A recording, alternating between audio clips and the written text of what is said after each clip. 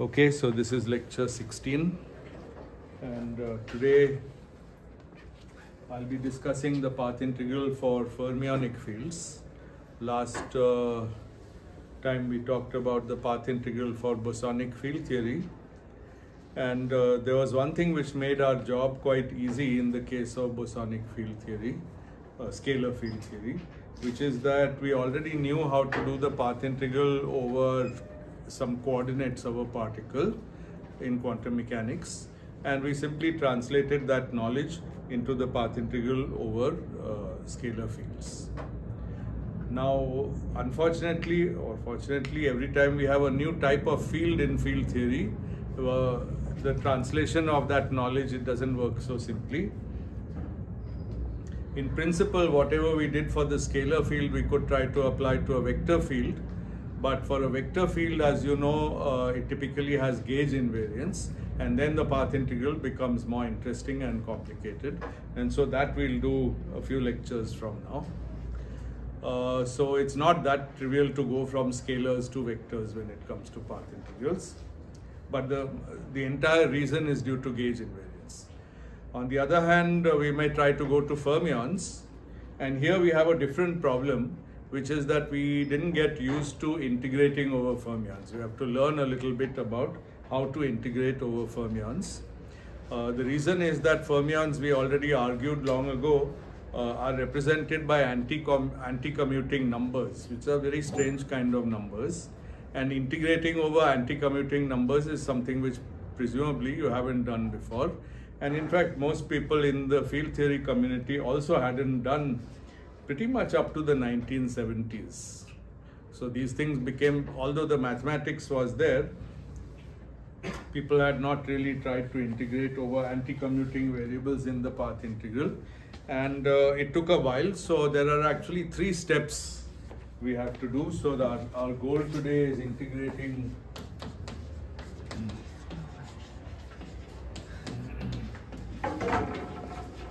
over fermion fields. So I mean the path integral over fermion fields, because after all, if we are going to use path integral as our method of quantization, then since models of nature like the standard model contain fermionic fields, Dirac fields, then we have to integrate over them somehow. But this has 3 steps. First, ordinary integration over anti-commuting numbers.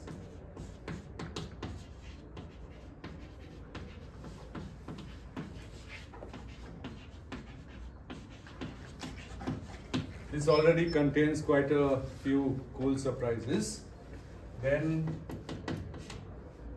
path integration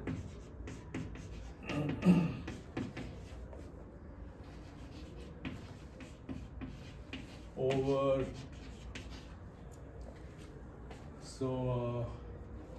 anti-commuting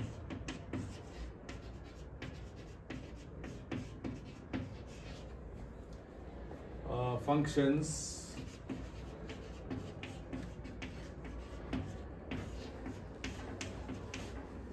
So what do I mean by this?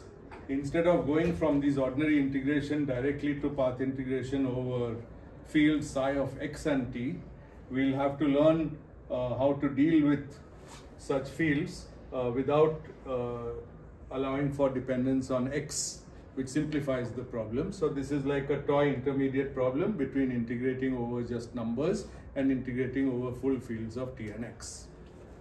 So stage 3, which actually will turn out more or less trivial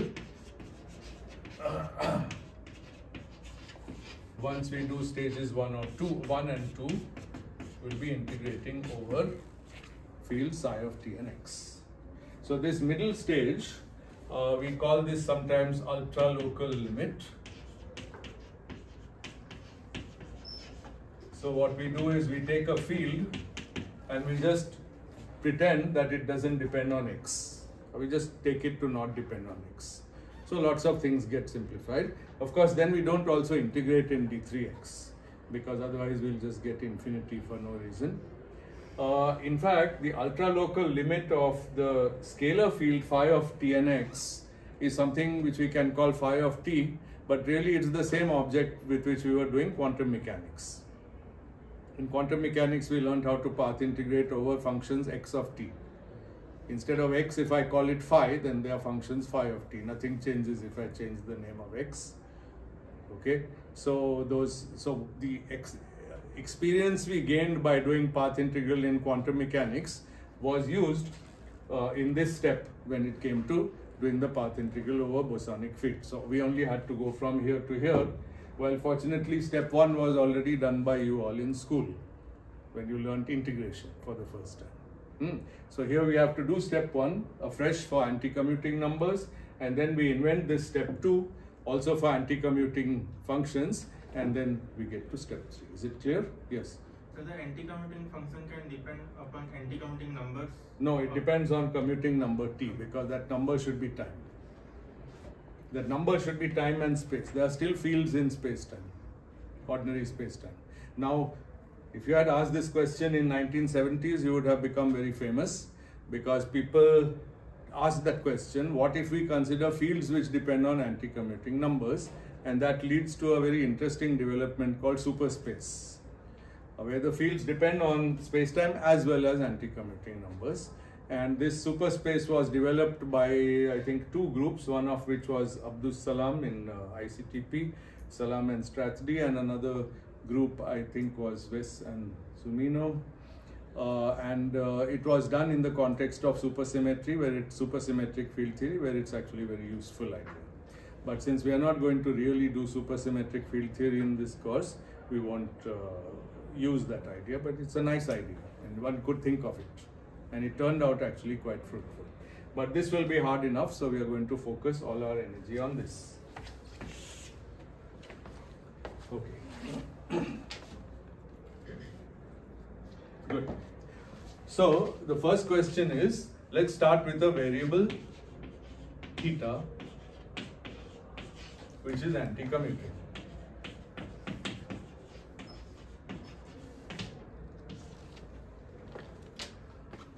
What's the most general function of theta? Well, the first thing is, if it's anti-commuting, then theta squared is 0. That's what anti-commuting implies.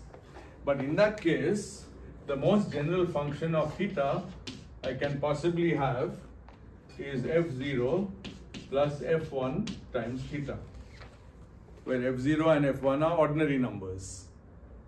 Because basically, I expand it around theta equals 0. It's like a Taylor expansion. At theta equals 0, whatever I get, I'll call it f0. Then there's a linear term. Whatever multiplies it, I'll call it f1. But there's no quadratic term because of this relation, and all higher terms go to 0. So this is very nice. Taylor expansion of anti-commuting functions of anti-commuting numbers, much simpler than Taylor expansion of functions of commuting numbers. We don't have to worry about radius of convergence or anything. There are just a couple of terms. Okay. Now it can get more complicated if I start with many different independent anti-commuting numbers like theta 1, theta 2, theta 3. Then this expansion can go longer, and we'll do that, but it always terminates. So that's one of the great things. Just as an, don't take this too directly, but just as an intuitive fact, this reminds us of the fact that a fermion can really have only, let's say, a spin half, a fermionic particle can either occupy a state or leave the state unoccupied, but it can't occupy the same state twice. Exclusion principle. Okay, so this is somehow some classical mathematical embodiment of exclusion principle, and we see it in the fact that there are no terms with theta squared or higher powers of theta. And actually it will turn into exclusion principle when we finally reach step 3, the fields. But it's a cute fact, and because of this reason, as I'm sure you know, in a many body system, You can have Bose condensation because you can have lots of bosons filling up all the states, and then at low temperature they can all fall into the ground state. But with fermions you don't have that, because even at 0 temperature fermions have to pile up because each state can only be filled by maximum of 1 fermion. If it has a spin, then 2 states of that, but so it's very different. And I'm sure you also know that the physics of fermionic and bosonic particles is generally very different. Always it's the exclusion principle. So it's no surprise that the maths will also be somewhat different. Okay. Now once we got the Taylor expansion of a function of a single variable, the next step is to ask ourselves what is the integral of such a function over d theta. And our job is to invent this integral using some consistency rules. But the nice thing is, an integral, as you know, is a linear function. So whatever it is, this should be the same as f0 times integral of 1 plus f1 times integral of, 1 means integral of d theta plus this. I've just inserted the Taylor expansion in here and used linearity. So that means that if we know 2 integrals, integral d theta of nothing, of 1, and integral d theta of theta, then we know everything. So all integration over anti-commuting numbers is determined once we know how to integrate 1 and theta. Now you can ask, is this a definite or indefinite integral? So a definite integral has limits, okay? But the limits would again be anti-commuting numbers, and we don't really know any constant anti-commuting numbers. You can just give them names like theta 0 and theta 1, but it's not very interesting. So it turns out that the only integrals we are going to discuss in the anti-commuting case are well, I don't know if I should call it definite or indefinite. It's the analog of integral dx from minus to plus infinity. Okay, so it's a definite integral, but we don't specify the limits. There's no constant of integration. Okay, there's just one answer. We never ask what is the integral over. It's over, if you like, the full anti-commuting space, whatever it might be. So you should think of it that way. Okay, so now let's give names to these answers. This is, let's call it A, and yes, 1 second, and let's call this B. Yes. So all of the analysis that we do with numbers, that is like derivable from the fact that real numbers are a field. Yes. And there the essential part is commutativity of the of multiplication. Yes. But here we don't have that. So we have anti-commutativity of multiplication. So how do we know that all of the analysis rules that we have? We are not going to use the analysis rules that we have. We are inventing new ones. Differentiation and integration will be different from the usual rules. But like we are writing it out as a power series, right? Like we are invoking some. Yeah, so we are going to assume some basic properties, simply that. I mean, you can call this a power series, or you can simply say, look, if theta squared is 0, so we'll allow theta to be multiplied by an ordinary number.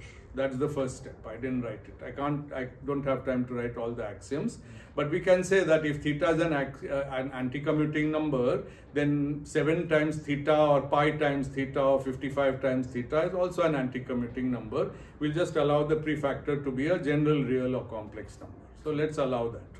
Okay, we'll just add that to our space. Given that theta is in our space, then any z times theta, where z is any complex number, we'll let it be in our space.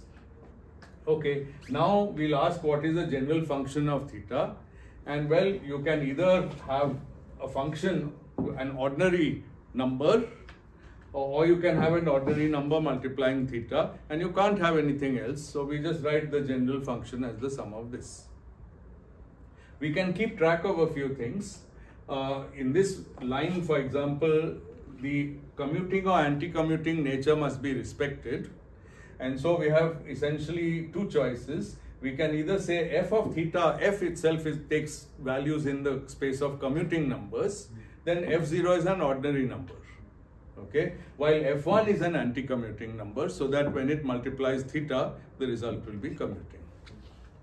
Okay, and there's always this concept of grading, mathematically speaking, which says that a single anti-commuting number, you can imagine giving it a minus sign in your mind, and two of them have a plus sign. So the minus sign, when any number has a minus sign, we call it odd and we say that it anti-commutes. When it has a plus sign, we call it even and we say it commutes. So it's just basic things we assume. So many of these things were done by Grassmann and later by Berezin. So this integration is due to Berezin. So as I said, I'm cutting the story short and just showing you some reasonable assumptions under which we can fix everything. And here the assumptions are that integral d theta is some number a and d theta times theta is b. And now you can see that a must be an anti-commuting number while b must be a commuting number by this grading argument. Okay. Now, as I said, there's really no constant anti-commuting number that we can identify readily. So the most natural, and as it turns out correct for path integral, most natural choice, so since there is no standard anti-commuting number. What do I mean by standard? Well, for example, when it comes to real numbers, we can choose 1 as a standard number because it's the identity of the multiplicative group, or 0 as a standard number because it's identity under addition. But this doesn't really have any of those properties, doesn't form a group under multiplication because things can square to 0. So there's no standard number. So we simply choose integral d theta equals 0. So the integral over all of anti-commuting space is set by hand to 0. On the other hand, integral d theta theta is a commuting number and there is a standard commuting number. We could either choose it maybe 0 or 1, but 0 would be a very boring choice because then all integrals would be 0 and we're never going to find a path integral or any integral indeed. There'll be nothing left to do. So we might as well choose it non-zero, in which case we can choose it to be 1, because if it's not 1, we can scale theta and d theta and make it 1. So we'll just assume that it's 1. So these are all the rules. Unlike ordinary Riemann integration where you have to learn pages and pages of formula, how to integrate tan and tan inverse and 1 over square root and this and that, every integral in anti-commuting numbers has to be one of these. So if I have multiple so now for example I can use this to evaluate integral d theta f of theta, where f is this function. So when I put this term in, I get 0. When I put this term in, I have to be a little careful. So this is equal to d theta f0 plus f1 theta. And the first term is 0 because f0 is an ordinary number, and so d theta is just integrated over all of space and gives 0. But the other term, I have integral d theta times f1 times theta. This is anti-commuting, this is anti-commuting, this is anti-commuting. Okay, so at this point, if I want to use this second rule, I have to first bring f1 out. It's just a number, it doesn't participate in this integration. But to come out, it has to pass through d theta, which gives me a minus sign. So the answer is minus f1. Okay. F1 is a normal number, right? Yes, it's a normal, it's not a normal number, it's okay. So, good. So, the idea is that, no, f1 is not a normal number, it's an anti-commuting number. Okay. Now, you could say that how can it be an anti-commuting number if everything depends only on theta? Then it can't depend on theta because it's by definition independent of theta. We are writing the theta dependence of this. So what you could imagine is that there are other thetas, like this is some theta 1 and there are other thetas, and it might depend on those. So it can be anti-commuting, but not in this theta, or not in the space of this theta. So in that case, but it's anti-commuting because only then the product will be commuting and then f is a commuting function. So f theta is a normal number. F theta is a normal F number. naught is a normal number. Yes. F theta is a normal Yes, number. exactly. And F1 is a Yeah. like a Yes. Yes. anti-commuting. Yes. Now, of course, there's still a subtlety. When you say f1 theta is a normal number, there's a little bit of non-normality about it. So it's normal in the sense that it commutes with any other number, including with numbers like itself, but it still squares to 0. So it can't F1 read or F1? f1 theta, But F1 we said was supposed to be a anti-commuting number. Yes, but if I square f1 times theta, then I get minus of f1 squared times theta squared, and theta squared is 0. So even though it's normal in the sense of commuting, it still squares to 0. So yeah. F1 doesn't commute, right? No, I know F1 doesn't, it anti-commutes, right? It's an anti-commuting number. So it should square to 0, right? Yes, but I'm saying the number f1 theta, you called it a normal number. Oh, right. This number squares to 0 also, Ah.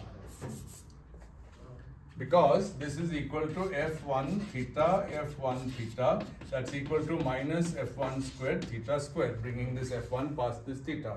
But theta squared is already given to be 0. So this is 0. So among what you call normal numbers, which are better called commuting numbers, there will be some which are normal numbers, literally normal in the sense like 2 or pi or real numbers, complex numbers, but we'll allow ourselves to add these kind of numbers to it also. So it's yes. Sir, I think there should be a minus sign over there. Yes, maybe there is. I think there is, yes. Thank you. That's correct. Exactly right. Good. Now, we can easily use all this to consider complex anti-commuting numbers by simply writing theta complex. I don't want to introduce a new notation for it. I'll just write it as theta 1 plus I theta 2. So in my space now it's a two-dimensional space, just like x and y, where there are two anti-commuting numbers, theta 1 and theta 2. And I just make theta as this. And then the complex conjugate, which I'll write dagger, is theta 1 minus I theta 2. So I treat theta 1 and theta 2 as real anti-commuting numbers, and the complex combination is that. Okay. Now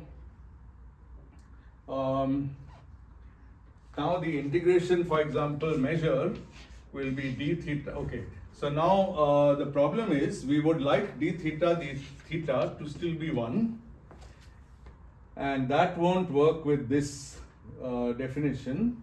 So probably I should have some half or 1 by root 2 or something.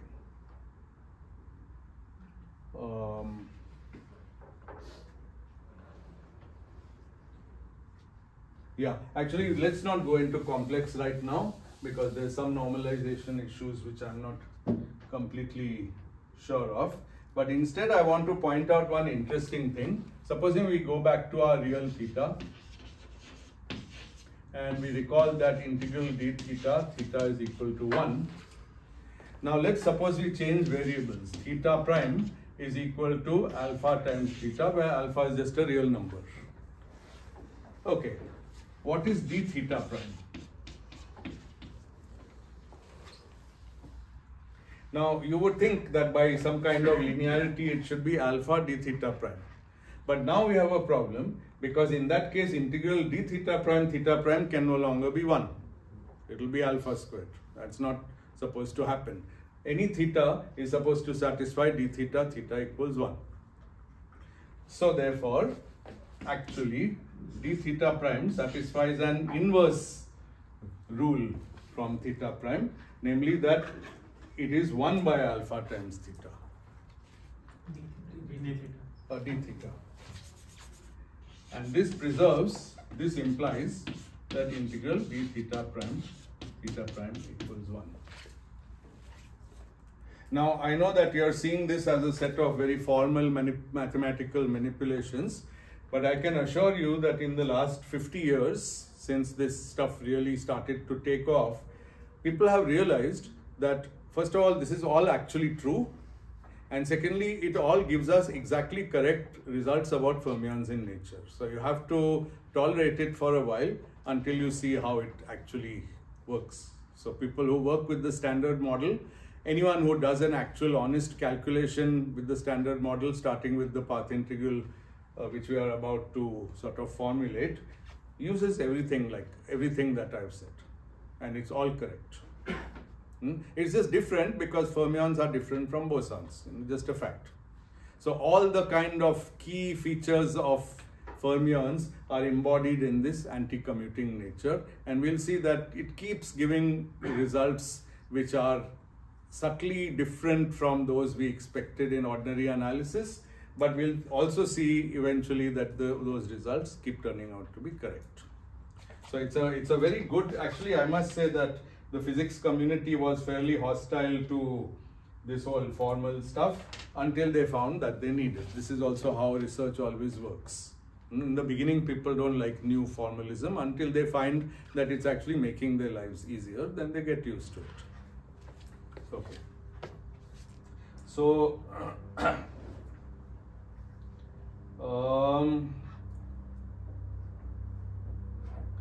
yeah, I wanted to write the complex case.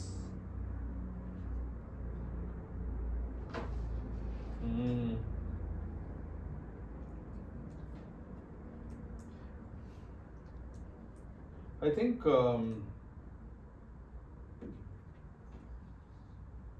think we can, yeah, maybe I shouldn't do it today. The point is that in the complex case, we'll have theta equals theta 1 plus I theta 2, and then we have to define the measure d theta suitably so that d theta theta is still 1. That's all we have to do. I'm pretty sure we can do that. Let's try.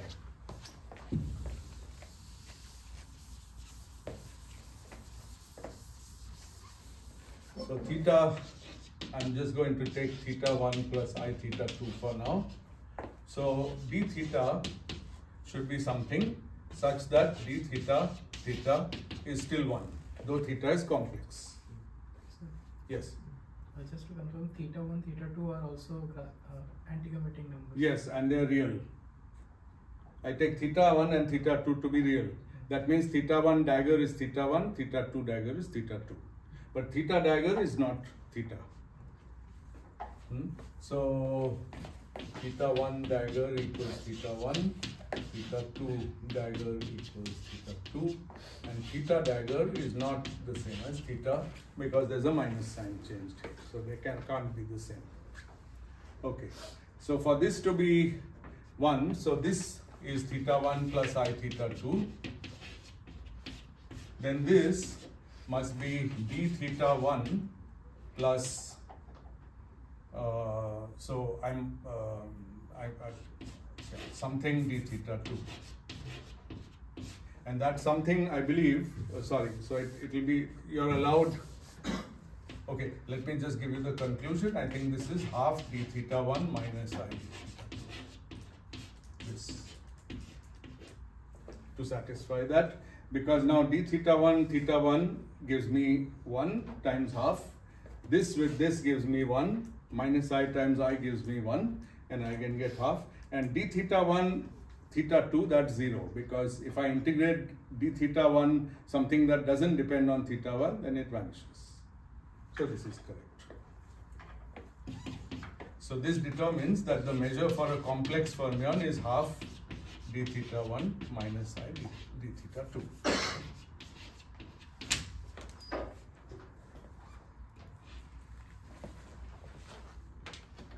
Good. And now we can do things like have a function which depends on both theta and theta bar, theta dagger. Okay, what can we say about such a function? Well, we can say that its Taylor expansion is f0 plus f1 theta plus f2 theta dagger plus f3 theta dagger theta. So this is an example where the Taylor expansion became longer because I have two independent, because I have a complex variable, so I can make, this is theta, of course, theta dagger both are allowed, and theta dagger theta is not 0 anymore. Because theta dagger theta is theta 1 minus I theta 2, let's work it out. Theta dagger theta is theta 1 minus I theta 2, theta 1 plus I theta 2. Now for ordinary numbers, the cross term would cancel and we would have this squared plus this squared. For anti-commuting numbers, it's exactly the opposite. Theta 1 squared is 0, theta 2 squared is 0. What about the cross terms? One cross term is I theta 1 theta 2 from this and that. The other cross term is minus I theta 2 theta 1. And these two don't cancel because of the anti-commuting between the thetas. So remember, even if they are independent anti-commuting numbers, they must anti-commute with each other. And so this is actually twice I theta 1 theta 2. Now you could ask yourself, isn't this odd, because theta dagger theta should be real from our understanding that any complex number z satisfies z dagger z is a real number. So is this real? Yes or no? No. Anyone says yes? It is real. It's not 0. Why should it be 0? Two different thetas when multiplied with each other aren't 0. Each one squared is 0. Okay? And I use the fact that theta 2 theta 1 is minus of theta 1 theta 2 to add this to this and get twice. Well, to check whether it's real, just take its dagger. Now this is why I called it dagger and not star.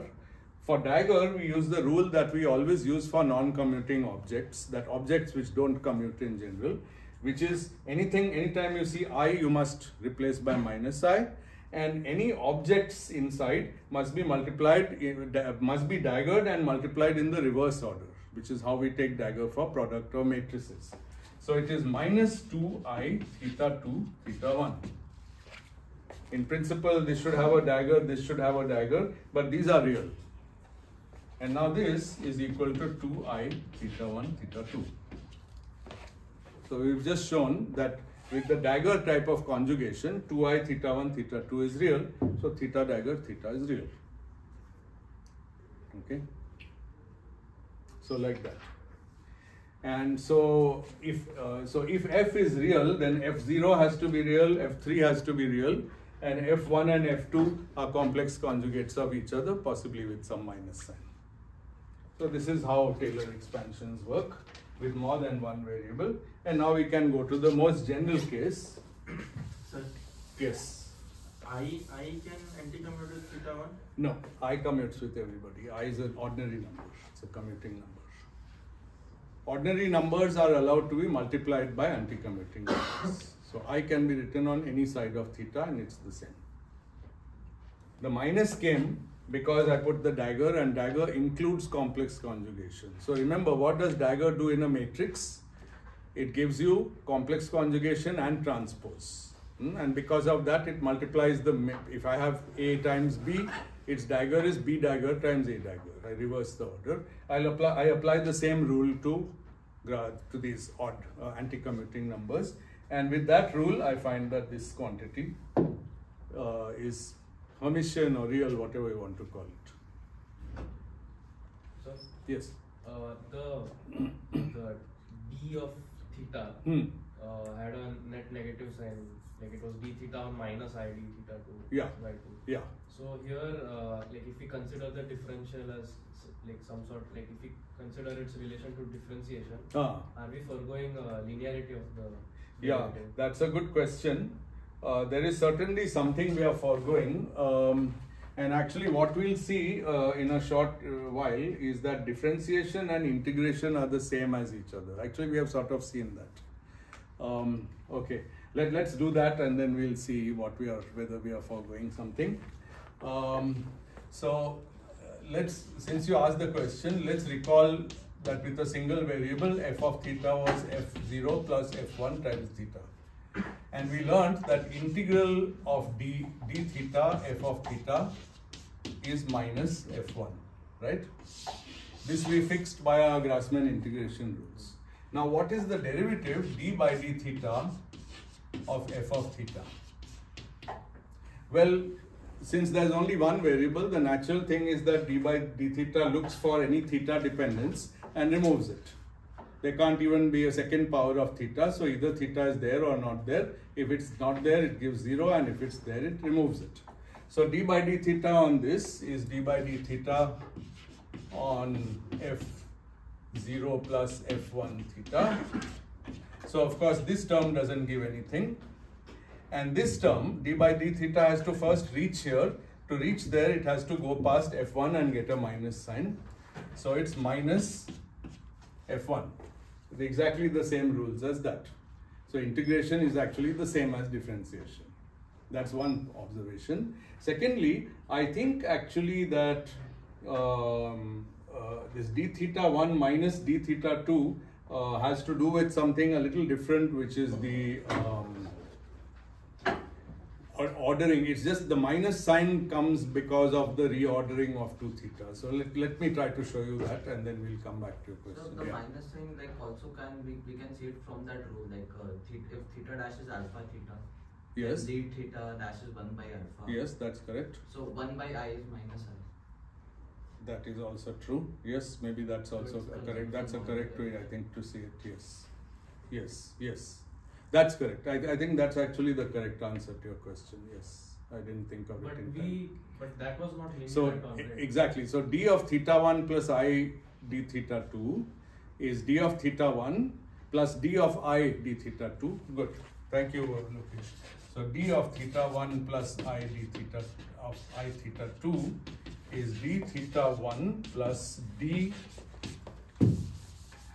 I d theta 2. And this is equal to d of theta 1 plus 1 over I d theta 2. So now there's only a factor of 2, which was a slight issue. And well, yeah, I'm not sure what to do about that. I think we can fix that also. But the sign got fixed. Can you see? Yes. Yeah. That's really correct.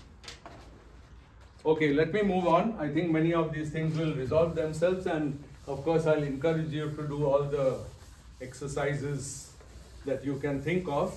Many exercises will suggest themselves, and I should have put some in the notes, but so far I haven't done. So supposing I have now a larger space with real anti-commuting numbers theta 1 up to theta n, that number of them, arbitrary number of them. Now I can consider f of theta I, so it's like a multivariable function, and I'll get f0 plus f1 comma I theta I.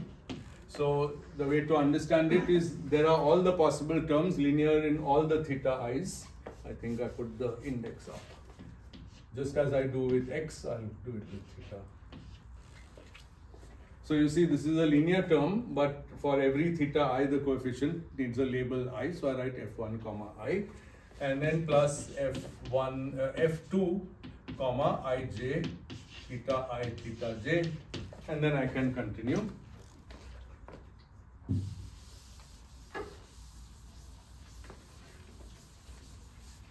Plus dot dot dot. But the interesting thing is that the last term, fn, will have I1 up to In, theta I1 up to theta In. Then there can't be any more terms. Okay. But the beautiful thing is, how many of these are there? Only 1.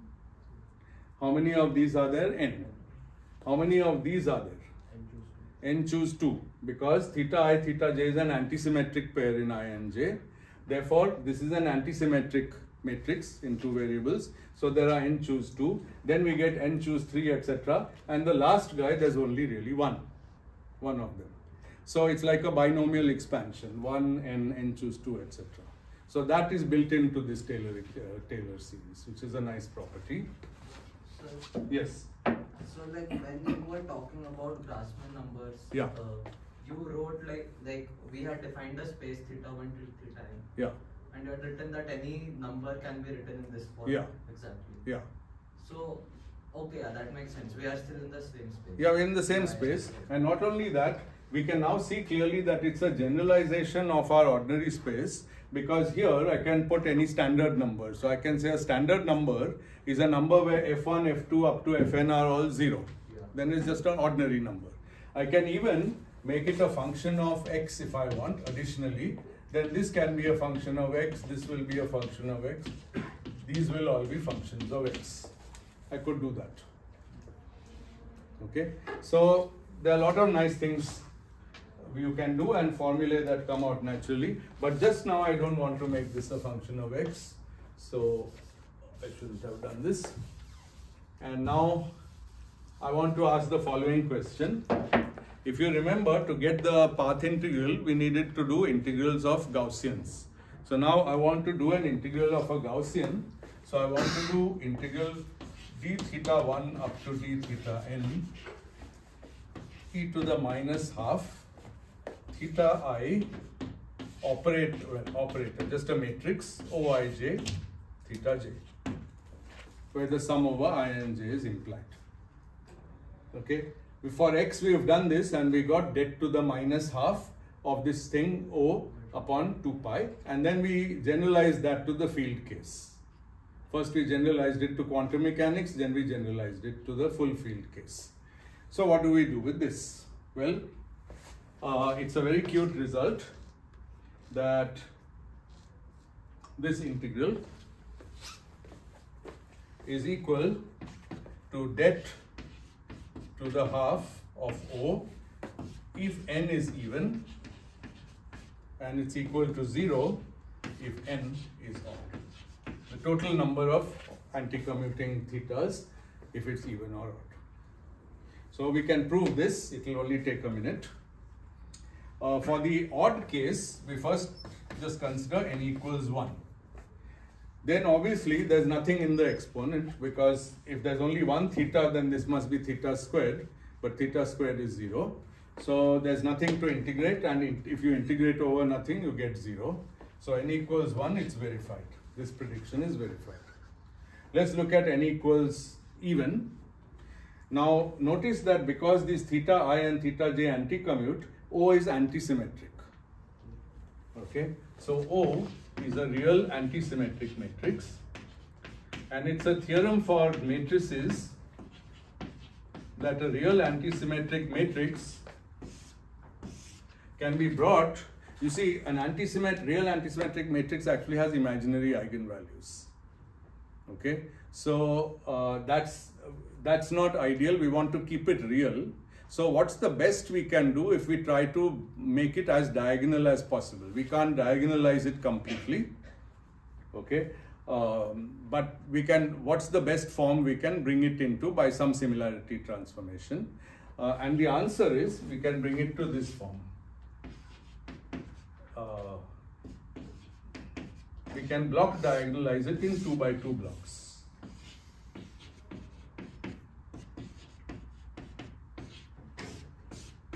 I hope you can see how this generalizes. And this works for even n. It's also true for odd n, except that then there's one block left over, which can't be 2 by 2, and that entry is 0. So it's also a theorem that every antisymmetric matrix of odd dimension has at least one 0 eigenvalue. All these things are very easy to prove in matrix algebra. If you are not, try to prove it, or if you are not sure, then please look it up. So every such matrix can be brought to this form. Very good. Now given this, Sir, yes. O consists of, the operator consists of commuting numbers. Right? Yes, yes, because these are anti-commuting. Together they are commuting. So we'll put a commuting over here. Here it's not even an operator, it's just a matrix, ordinary numerical matrix. Later it would be an operator. Okay, so to prove this relation, we need to evaluate the left side and the right side. So first let me evaluate the right side of this relation. Okay. Given that form, we see that det of O is equal to A12 squared, A34 squared, an minus 1n squared. Because it's the product of determinants of each 2 by 2 block, which is precisely A12 squared, A34 squared, and so on. Okay. For n even, and det of O is 0 for n odd. Okay. So therefore, I can put a root here, and then I can remove all these squares.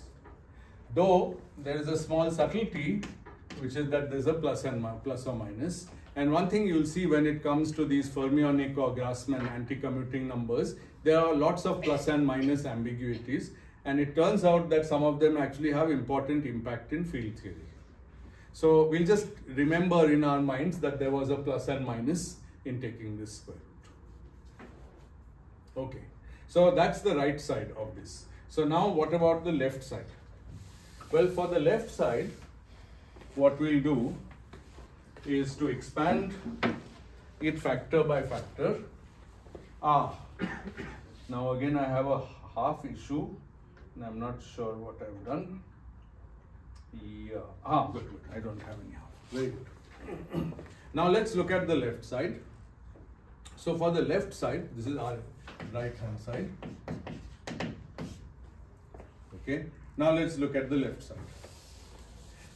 Now, if I put this into that form, then I'll see that this breaks up into pairs. There's d theta 1, d theta 2, e to the minus. Now I have to take minus half theta 1, O12 theta 2, and also theta 2, O21 theta 1, and both are the same because of anti-commutation. So the half goes. So I get e to the minus A12 theta 1 theta 2, and then d theta 3 d theta 4 e to the minus A34 theta 3 theta 4, and so on dot. And because there's one unpaired guy, if n is odd, then at the end there'll be d theta n with nothing to integrate it over, and that's going to make it 0. So that confirms the rest of my prediction. But as far as the first part of this, so let me evaluate one of these. So I expand this exponential. It's a function after all, and I can expand it with its Taylor series. And what is its Taylor series? Well, it's very simple. This function exponential is the same as 1 minus A12 theta 1 theta 2. And that's the end of it, because the square of this quantity is again 0. Okay, so and d theta 1 d theta 2 integrating 1, that gives me 0 by my rules. So I have minus, now A12 is a commuting number, it comes out. So I get A12 d theta 1 d theta 2 theta 1 theta 2. Okay, now in order to use my integration rules, theta 1 has to come and sit next to d theta 1. So it has to hop here, that's a minus sign. Then d theta 1 is 1, d theta 2 is also 1. And so I get plus A12. And that's the end of my proof. So the LHS is A12, A34, AL minus 1, N. It's very nice. And it actually reproduces some cool features of determinants of antisymmetric matrices which have been known in mathematics for a long time. So one of the things that's known about antisymmetric matrices is that their determinant, if they are even dimensional, their determinant is always a perfect square because of the fact that you get it in this form. So we got everything twice. Okay, that means the determinant admits a natural square root, which is called the permanent. So if you look in the old math literature, determinants of antisymmetric matrices can be square rooted easily to find what is called the permanent of the matrix, which is just this quantity. Okay, and there are also ways, nice ways to write it without going to this basis, this special basis. but the special basis will be enough for us. So conclusion is that the determinant of a Gaussian, or is that the integral over a Gaussian is det to the plus half. Now notice it's exactly the opposite of bosons, which gave me det to the minus half. This is giving me det to the plus half. So that's a striking result. And again, I emphasize it's absolutely true. When you actually calculate this det in field theory, it will give you some physical property for fermion path integrals. And the fact that it's plus half and not minus half will give you certain Feynman rules, which are exactly the right ones to get correct scattering amplitudes. And it's one of the reasons why electron scattering amplitudes will be different from, say, Higgs particle scattering amplitude, because one was a boson, one was a fermion. So it really does work. Okay, a small exercise. In the complex case, we have integral dz, dzi bar e to the minus z bar I o I j z I. If you do this in ordinary Gaussian integration, so z's are complex numbers, then you get det inverse, not det to the minus half, but det to the minus 1. Basically, it incorporates the fact that every complex number contains two real numbers, x and y. Okay, and if you do this for complex thetas, then d theta I dagger I e to the minus theta dagger I o I j theta j will be det to the plus 1 of O. In this case, O will not be antisymmetric because theta dagger and theta, they are different objects, so they don't make this O antisymmetric. So it's neither symmetric nor antisymmetric, but it is Hermitian. And here also it's Hermitian, and you'll be able to find, or maybe this is anti-Hermitian, I forget, but anyway, you'll find these results. So this is just the square of the previous ones, and you can do it by breaking the complex ones into real and imaginary parts. So it should be anti-Hermitian, right? Probably anti-Hermitian, yeah. Well, no, let's see. Theta dagger. Yeah, let me not try to figure that out here. You work this out. It's very easy exercise.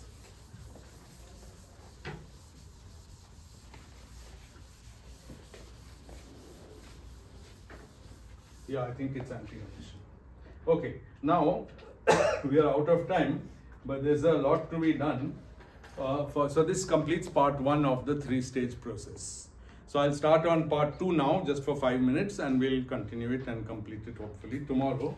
So in part 2, we have to consider fermion. I'm going to put it in quotes, fermion quantum mechanics. Now, it's not exactly what you would think that you learnt in your, or what you learnt in your previous quantum mechanics courses, which were quantum mechanics of a particle which has a coordinate in space, but it also happens to be a fermion.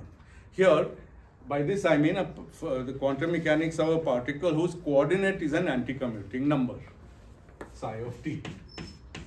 And what's my motivation?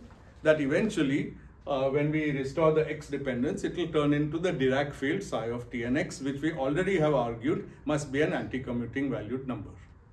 Okay, so by ignoring x, we basically have only as much complication as ordinary quantum mechanics rather than field theory. So we are going to consider that case. And the way we'll start is that we can certainly canonically quantize this just as we do for the Dirac field, but simpler, by introducing operators psi of t and psi dagger of t and requiring the anti-commutator to be 1. In Dirac theory, we require it to be delta 3 of x minus x prime, but since all x dependence is removed, x is already equal to x prime, and we simply don't put a delta function. Okay, so it's just 1. We could have put an h bar, but we have set h bar equals 1 for this part of the course, so it's 1. You may wonder why there isn't an I. Actually, it's because psi dagger will be the momentum canonically conjugate to psi. So when I remove the I, it drops from the other side, and this is the standard fermion anti-commutation relation together with psi equals 0 equals psi dagger, psi dagger. This is nothing but what you've already learnt in QFT1 with the x dependence thrown away by hand. Okay. Now what we want to calculate is the propagator analog for a configuration of psi of t which ends with the anti-commuting value psi n dagger at time tn and starts with the anti-commuting value psi 0 at time t0.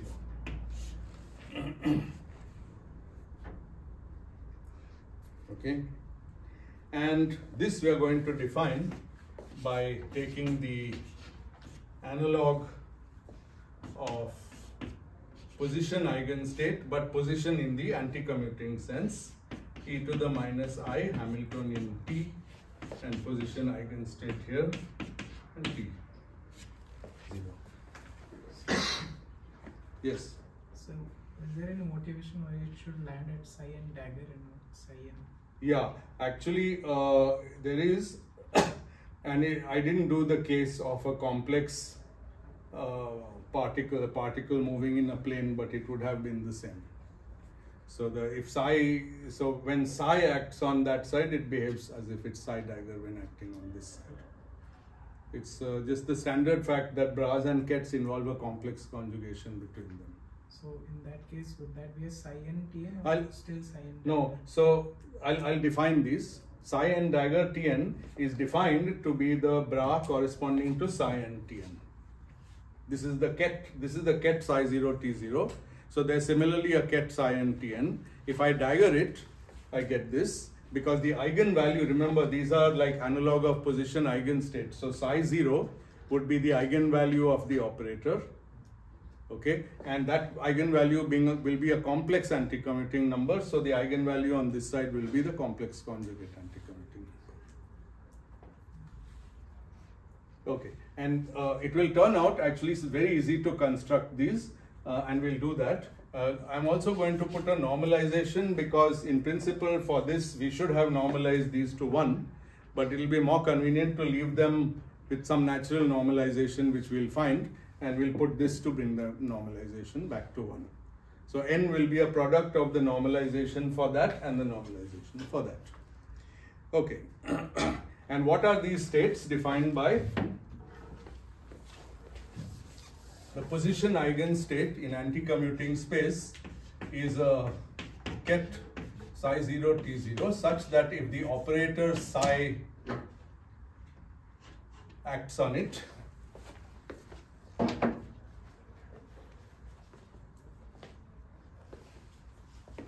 it gives me the eigenvalue psi 0.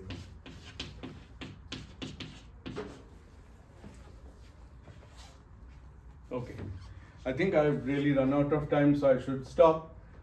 You may find it awkward because I already said there are no standard Grassmann numbers that we can sort of conceptualize. So what is psi 0? It's quite abstract.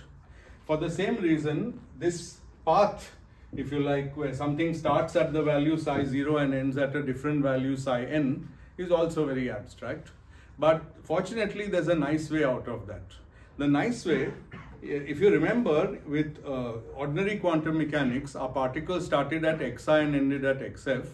But then we took a classical solution which has that property, and the fluctuation then started and ended at 0. We'll do something similar here, with the difference that actually with fermions, we don't really have non-trivial classical solutions.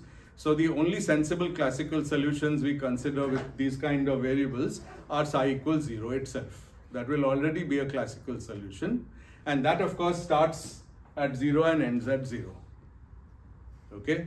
And therefore, everything we do in the fermionic case will be as if we were dealing directly with the fluctuation. So this is a very important difference between bosons and fermions. With bosons, I can have a condensate, which is the meaning of classical solution in field theory. With fermions, I can't. Okay, so with fermions, it's actually simpler. I don't have to worry about psi 0 and psi n. So just for sake of formalism, I'm going to keep them till I derive the path integral. But in all practical applications, we can just forget about psi 0 and psi n. Okay, so the only Grassmann numbers that will arise at the end are the ones which are under the integral sign. Those of course have to be there so that we can get a path integral, and then that path integral will tell us how to calculate amplitudes in field theory. So yes. So when you say psi is 0, like that, and also the fact that integral d theta was defined to be 0. Yes. Does that mean that 0 also forms, like, is part of the Grassmann numbers? Maybe I shouldn't have said psi is 0. I guess what I really meant to say was that psi starts and ends with the same value. You know, when we calculate, for example, a partition function, then it starts and ends at the same value and we integrate over it. So that will be one application. We'll put psi 0 and psi n equal and integrate over the common value. That's allowed. Another is to take this t to be an infinite duration, which is what we do for scattering experiments. And in that case, the starting and ending really won't matter, because however you start or end this thing, in practice, the whole theory will go into its vacuum state in the far past and far future. It just gets projected onto vacuum state. So hold off on that and you'll see how it works. I'll keep boundary terms only for the one more lecture, and then I think we'll be dropping all the boundary terms.